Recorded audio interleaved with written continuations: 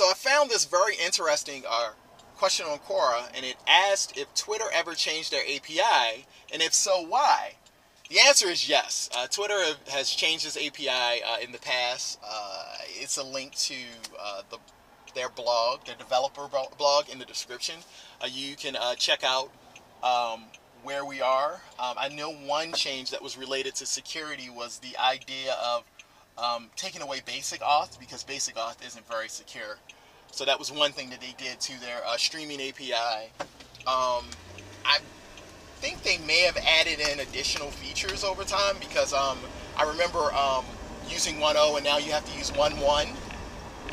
And that's the current version that I integrate with for any projects that I'm currently working on, because they did turn off 1.0. So yes, the answer is Twitter has changed. The one thing that I do remember is basic auth change for some of the endpoints that they had available. I'm trying to think of anything else that I know about. No, I think that was about it. So as far as some of the motivation behind it, I'm pretty sure it's some articles, and if I can find any, I'll go ahead and link it before I post this, or post this and then evolve it over time by adding in any additional resources that I found. So thank you for your time. Thanks for asking the question, and bye.